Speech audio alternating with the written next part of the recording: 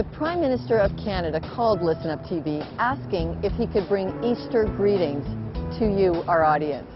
Now, just a little background on this. During the federal election campaign, we were the media outlet that asked all our federal politicians, describe your faith and the role it plays in your life. The Prime Minister couldn't answer that question at that time. I guess it just wasn't the right time. But Easter, now that's a different occasion. And so here on his own initiative, the Prime Minister of Canada.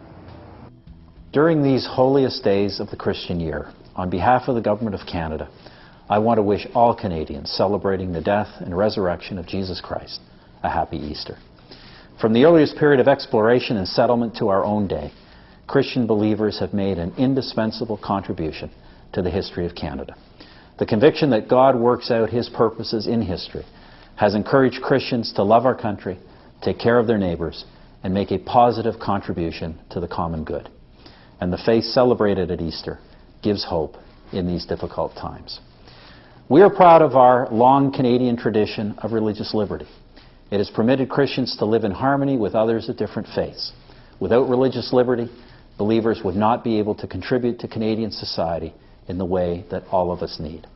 At this Easter time, may God bless you and your family.